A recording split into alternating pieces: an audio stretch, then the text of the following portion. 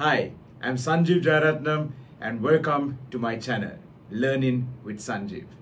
What do Alexander the Great, Mahatma Gandhi, Winston Churchill, Steve Jobs and Abraham Lincoln have in common? They were all fantastic leaders. So when we look at history, we are able to see some great leaders in history and learn from them, learn from their experiences. That's what we are going to talk about in this video. We are going to talk about 5 leaders and what made them special. Learn from them, even if they lived thousands of years ago. So stay with me right through the end.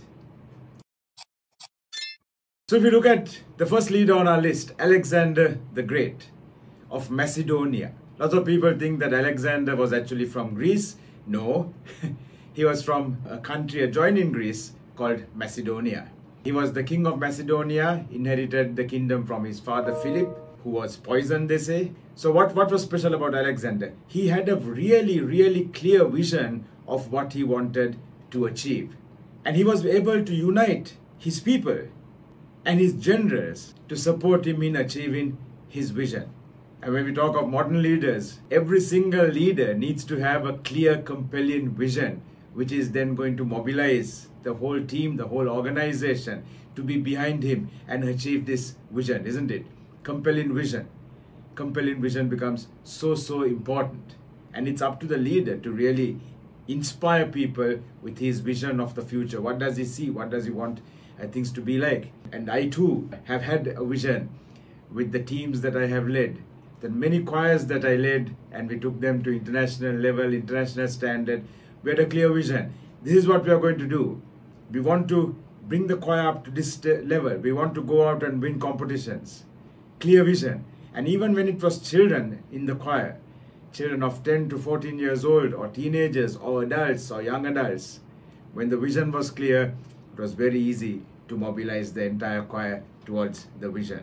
So coming back to Alexander, when he was just 20 years old, he inherited the throne of Macedonia from his father Philip. Instead of just maintaining his kingdom as it was, he dreamt of something bigger. He wanted a kingdom, an empire that stretched all the way from Greece to the ends of the known world. And actually when he ended, he had gone into India as well. So one night around the campfire, sitting down with his friends and his generals, he was telling them about this vision. Not just conquering territories, but unifying, bringing together diverse cultures under one empire and blending the East and West. And he was the first person to do this very successfully. And they say that one day he was actually crying because he didn't have fresh worlds to conquer. And inspired by his words, his troops rallied behind him, generals rallied behind him, and they marched across deserts, across so many thousands of kilometers and conquered so many territories, because his vision was so clear. So one famous quote of Alexander, he says, "I am not afraid of an army of lions led by a sheep, but I am afraid of an army of sheep led by a lion." So it's all about the leader. If the army of sheep are led by a lion, well, that army could still be successful because the lion is really going to inspire and motivate that group of sheep. So strong leadership. Alexander was a very strong leader, and no sooner he died really. He died at a very early age, in his early 30s. No sooner he died, his whole empire disintegrated. One of his generals took over Egypt, Ptolemy, and became the first Ptolemy pharaoh of Egypt. One of Cleopatra's successors, I think. So that was the whole empire disintegrated after Alexander died. So a very short space of time, Alexander's empire lasted, but he did create it with his strong, compelling vision. When I was working at IFS and we were doing ERP implementations, it had to be a clear vision. This is where we want to help the organization to be. This is what we want to do for our client. This is how we want to implement this system. Clear vision, we could mobilize the entire team of software engineers, project managers, everyone to go achieve that vision. So up to the leader to have a clear, compelling vision. And that's Alexander the Great.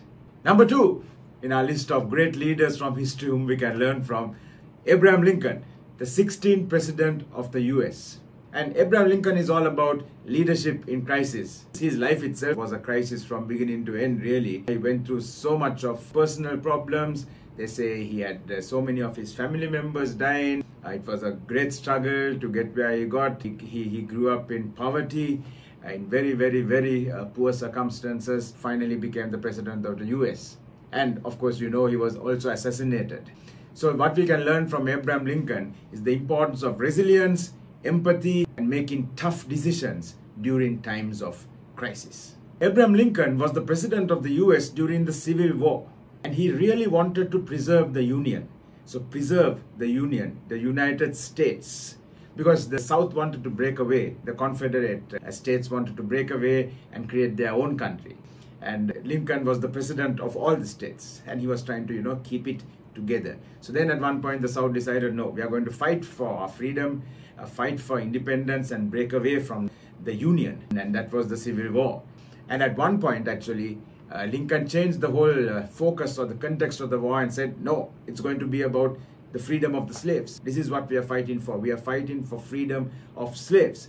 And that, again, compelling vision as well, that was again able to help to get all the northern states to be more motivated to somehow win the war. Lincoln famously said, I am not bound to win, but I am bound to be true. I am not bound to succeed, but I am bound to live by the light that I have. That's a tremendous saying, isn't it? I'm not bound to win, but I'm bound to be true. I need to be true. I need to be true to myself. I need to be true to my values. I need to be true to who I stand for as a leader, as a human being.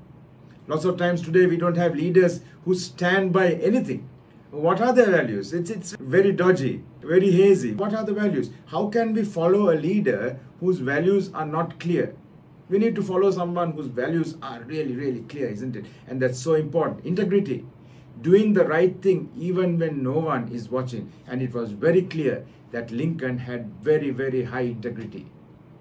As we go into our own local presidential election, my hope is that we get a president, no matter who he or she is, who has high integrity. Because if the integrity is there, the honesty is there, lots of other things will fall into place. So Lincoln's words reflect his deep commitment to doing what he believed was right, even in the face of failure. And that's really important, isn't it? So in the midst of the American Civil War, Lincoln was facing tremendous pressure from all around him. Union was fractured, it was going to break apart, was on the brink of breaking apart. And after a series of defeats, the war was on and Lincoln was losing. In 1862, a series of defeats. Lincoln was told by his advisors, okay, why don't we negotiate peace with the Confederate Army, with the southern states? And even, you know, let them do what they want. Instead, what did Lincoln do? He made the courageous decision to issue what is called the Emancipation Proclamation, saying, from this day onwards, all slaves are free. He just made the law, put it into law. So the famous Day of Jubilee, where the slaves were made free. This bold move redefined the war as a fight for human liberty and not just preserving the Union. Preserving the Union, yes, it's a great idea, but human liberty is something stronger, isn't it? Something more passionate, something anyone can actually get behind. Those type of values, that type of a vision. That was really the turning point, and it led to the preservation of the Union and the abolition of slavery. So Lincoln's experience and what he went through, leadership in times of turmoil and in times of crisis, tell us that especially in times of crisis, leaders need to be resilient, need to be able to bounce back, need to be strong, need to show their followers, look, I will lead you out of this. I know where I'm going, I know what we are going to do. And also be empathetic, feel for what others are feeling, because people are all going through times of strife. We saw so many leaders really up their game during COVID. When people were worried about their lives, people were worried about their livelihood. We saw leaders becoming very empathetic, really becoming resilient. I'm sure the leaders were also scared. I know I was as a leader. But we also survived through COVID. We didn't let a single person in our small team go. Everybody was kept on. And we went through the difficult times together and we succeeded as a team. And actually we grew as well, which is absolutely fantastic. So leadership in tough times. We sometimes need to make unpopular decisions. But that's really the role of the leader, isn't it? Doing what the leader thinks is right, finally, and taking blame for things when they go wrong as well. So we need, as leaders in tough times, to take decisions that resonate with our core values, the core values of the leader. Then there is strong leadership, and people can get behind those core values. So that was about Abraham Lincoln, leadership in crisis. How do you handle it? You have strong values, anything is possible. The third fantastic example is Mahatma Gandhi, whose leadership was all about actually leading by example. So he proved how the power of leading by example can galvanize even millions of people to stand behind him. Leading by example, walking the talk. So Gandhi's commitment was to non-violence and to get independence for India through non-violence. And he actually lived the principles that he preached. So when we look at our modern leaders as well, our leaders need to walk the talk. Lots of leaders, lots of managers say, I have an open door policy. You can walk into my office at any time if you want to talk to me. But whenever someone wants to talk to them, goes up to the office, the door is locked. So walk the talk is not there. Some leaders say, look, punctuality is so important. But the leader is never punctual himself, doesn't walk the talk. Leaders say honesty is very important. But when somebody calls them, they tell their secretary to say, look, I'm not here. So we don't walk the talk. Leaders need to walk the talk, stand up for what is right, and lead by example. Then we can inspire trust from our followers. So the story of Mahatma Gandhi. 1930, he initiated the famous Salt March, a 240-mile walk to the Arabian Sea to protest the British monopoly on salt. Gandhi was then 61 and he led the walk himself. Imagine 61 and you're walking 240 miles in the hot sun, barefoot, and just with a simple staff in his hand. A simple man. Along the way, he started on his own, a few people along the way. Thousands of Indians just kept on coming, adding on to the crowd, following him. And ultimately, there were thousands of people who walked to the sea together. Gandhi went to the sea, picked up some salt, just to show silent protest. Defied British laws, just a small act of civil disobedience. And this small act actually ignited a nationwide movement, demonstrating the power of non-violence and personal sacrifice. And that Gandhi's leadership and his personal example inspired millions of people to follow his path of peaceful protest, which ultimately led to India's independence. So one of the most famous statements that Gandhi made, we all know, is be the change that you want to see in the world. And lots of times we expect others to change to make things better, but we refuse to change ourselves. So Gandhi said, no, you want things to change, you change yourself. You change first. And even in our country, when things were going wrong, I decided I'm going to change. We want things to change around us. We need to lead by example. We need to be more disciplined ourselves. And I decided I'm going to be more disciplined. I want others to be disciplined. Let me start with myself. Lead by example. You want others to be punctual? Let's become punctual first. Lead by example. So that was Gandhi. So Gandhi's life really exemplifies the principle, really shows this principle that true leadership comes from example, leading by example, nothing better. More than all the words the leader can say, what the leader can do is demonstrate what he wants by his own actions, by his own life.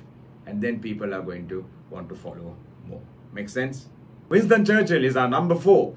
Number 4 on our list of great leaders that we can learn from history. And what Winston Churchill really teaches us is the power of communication. How a leader who can communicate well can get a lot done by even a whole population, which is what Winston Churchill did, as he was the Prime Minister of Britain during the Second World War. Terrible time, people dying all over the world, and Winston Churchill has to lead this nation to war. And it was his words, his speeches. Churchill himself says that he spent many hours sometimes on his speeches, even changing one sentence here and there, looking at it, speaking it out aloud, seeing how it sounds, being meticulous in crafting the words of his speeches. And his speeches have stood the test of time. Even today, people study his speeches. Look at, okay, the impact he made, the words that he used in this impact that he made. So the story is in 1940, early years of World War II, UK basically, United Kingdom stood alone. France had just fallen to Germany, and the US had not joined the war yet. British people were demoralized, they were scared, they were wondering what's going to happen. And Winston Churchill was the newly appointed Prime Minister, and he spoke to the nation, he addressed the nation with a speech that is now famous. His speech, just to paraphrase, he said, "We shall fight on the beaches. We shall fight on the landing grounds. We shall fight in the fields and in the streets. We shall fight in the hills. We shall never surrender." And that's also much of a great speech, isn't it? Repeating some of the words over and over again. And in this speech, the little example I gave you, the little extract of his speech that I gave you, he repeats, "We shall fight, we shall fight. We shall fight on the landing grounds. We shall fight on the beaches. We shall fight in the fields. We shall fight in the streets. We shall fight in the hills. We shall fight everywhere. We shall never surrender." So Churchill spoke with such conviction and with such power and impact that the people really galvanized, that he was able to galvanize the whole population behind him to stand as one nation and to actually finally defeat Germany. And wasn't that great? The power of communication. And one of his famous statements, he says, "Success is not final. Failure is not fatal. Success is not final. Failure is not fatal. It is the courage to continue that counts." And I think that's an important lesson for all of us. Sometimes as leaders, as human beings, as parents, as fathers, things go wrong and we think that's the end. But nothing is ever final until we die, and then it's over. But even actually that's not final, isn't it? Because it goes on. But nothing is ever final. So don't give up. Don't give up. They say show is not over until the fat lady sings. The famous story from opera singing. So don't give up. Don't give up until the end. Things can always change. Things can always be better. And learning from other leaders that we just spoke about, Abraham Lincoln, lead by example. Stand up for your values. So Churchill was all about the power of communication. And again, leadership in crisis, leadership in turbulent times. There is an overlap there as well. But a great leader. Go listen to some of his speeches. You'll definitely be inspired. Last leader we are going to talk about, we are coming back to the corporate sector, the late great Steve Jobs. What we can learn from Steve Jobs is innovation and risk taking. He took a lot of risks. He came out with products before the consumer even realized that they needed such a product. Jobs had a clear vision for Apple, again vision, and a relentless pursuit of innovation, what he believed in, his values, his dream. Today, the leaders all around us, really you and me as well, we need to take risks. We need to have a clear vision. We need to take risks. We need to keep changing. We need to innovate. Even today, business that I lead, we are changing. We are innovating. We are trying to come out with new products. We can't stand still. We have to do something different. In a changing world, if we do not change, we are going to become obsolete, isn't it? We need to innovate. We need to take risks. Some of the things we come out with would fail for sure. But it's like Michael Jordan says, I missed every single one of the shots I never took. So Michael Jordan, the basketball player, says, yes, of the shots I took, I succeeded with some percentage and I missed some of the shots. So maybe let's say 50-50, just for argument's sake. I missed 50% of the shots I took, but I missed 100% of the shots I never took. So if we innovate, we come out with a new product, there is a chance that it will fail, of course. But if we never come out with any new product, it's 100% sure it will never succeed, because there is no chance that a product that you never launch, that you never innovate, is going to succeed. So 100% failure rate. So we have to take risks. That's the learning here. We have to take risks. So in the late 1990s, after returning to Apple, after he was fired, even he was the founder, he was fired, and then Apple needed him back. He came back and really turned the whole company around. So it was Steve Jobs who came out with the iPod, the iPad, the iPhone. All of that was Steve Jobs. He realized that the company needed something groundbreaking, revolutionary to regain its position in the market. And he came out with the iPod, first of all. It was a very risky venture.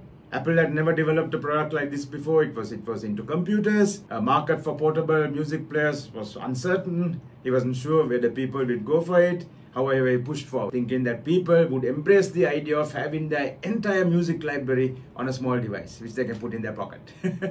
Fantastic, isn't it? Apple never looked back after that. And also, if you go and watch some of Steve Jobs' speeches, we see that he was a great communicator as well. He launched some fantastic products, and whenever he would launch a product, he would use big emotional words to really get the audience excited. He would say something like, today I have a fantastic phenomenal new product to show you. He wouldn't say, today I'm launching a new product or a good product. He would always say something like a phenomenal product. And so before he could even show the audience what this product is, people on the edge of their seat wondering, wow, what's this fantastic new product that Steve Jobs is going to actually launch now? So he had created that excitement even before unveiling the product by the power of his words. And that's also really important, right? He was a great communicator as well. So don't be scared to take risks. We discussed about 5 leaders today, and we learned something from each of them. Alexander the Great, how he had a clear vision. Abraham Lincoln, leadership in crisis. Mahatma Gandhi, leading by example. Winston Churchill, power of communication. And then Steve Jobs, innovation and risk-taking. So I hope you enjoyed this little video clip. We can always learn from leaders in history who have come before us. What are the challenges they faced? Because challenges are going to be there every day. There's going to be leadership in crisis every day. There's going to be the need for communication every day. There's going to be the need for leading by example every day. There's going to be the need for standing up for your values every day. And there's going to be the need for innovation and risk-taking every day. So if you like this video, please do give a thumbs up. Press on that like button right there. Don't forget to subscribe so you don't miss out on any other videos put out. Hopefully learning something along the way as well. I hope you enjoyed it. Stay safe and stay blessed. Till the next time.